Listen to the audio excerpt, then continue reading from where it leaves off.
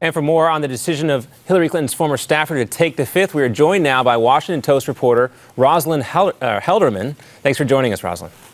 Thanks for having me. All right, so you've been following this story very closely. We all have a constitutional right not to incriminate ourselves and plead the fifth.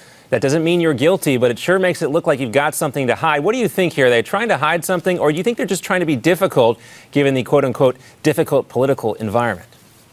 Well, when you say they, you have to be really clear. This was a decision made by Mr. Pagliano. He does not work for Hillary Clinton's campaign.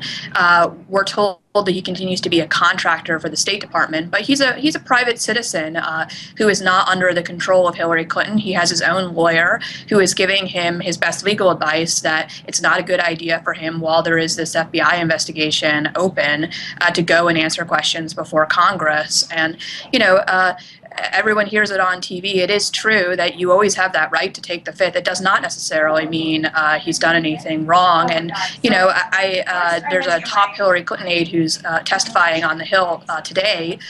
They would say that's a sign that they would like their aides to testify. Yeah, and we'll get to that. We'll talk about Cheryl Mills in just a second. But, you know, does this person know anything that could prove Hillary Clinton did or did not do anything wrong? That's why I don't understand why they would take the fifth.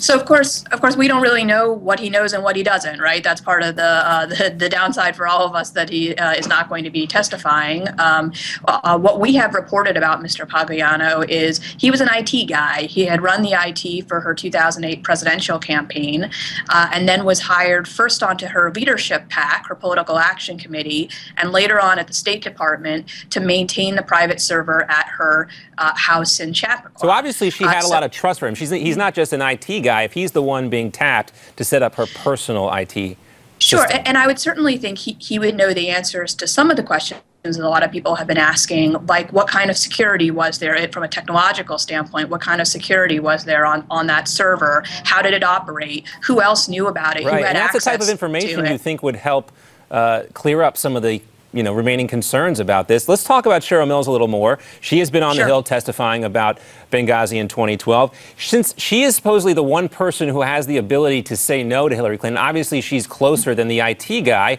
Why wouldn't she be the one pleading the fifth?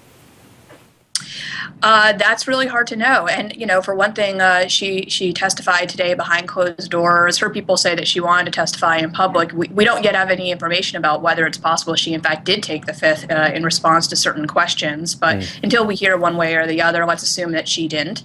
And, you know, maybe it's possible that she's more in tune to the political consequences for Hillary Clinton. Obviously, it is not good for Hillary Clinton from a political standpoint to have an aide plead the fifth. Right. And so she may be more aware and, as a closer confidant, sort of care more about that than the IT guy who doesn't work for her and is off, you know, having his own life now.